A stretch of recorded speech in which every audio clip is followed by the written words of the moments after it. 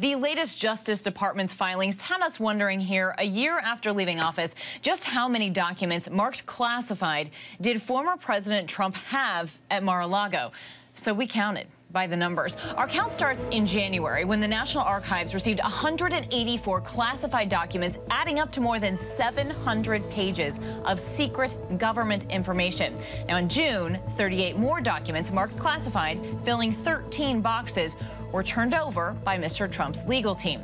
Now we've learned that at least 72 of these first documents were marked confidential, at least 108 secret, and at least 32 were top secret. Now, this 36-page filing from the Justice Department also reveals a written assurance from Mr. Trump's custodian of records that all classified materials had been turned over at that point.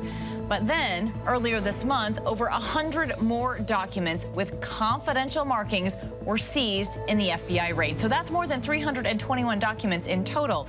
And this recent filing from the Department of Justice states that in just a matter of hours, the FBI recovered twice as many documents with classification markings as the, quote, diligent search that the former president's counsel and other representatives had weeks to perform. Hi, everyone. George Stephanopoulos here. Thanks for checking out the ABC News YouTube channel. If you'd like to get more videos, show highlights, and watch live event coverage, click on the right over here to subscribe to our channel. And don't forget to download the ABC News app for breaking news alerts. Thanks for watching.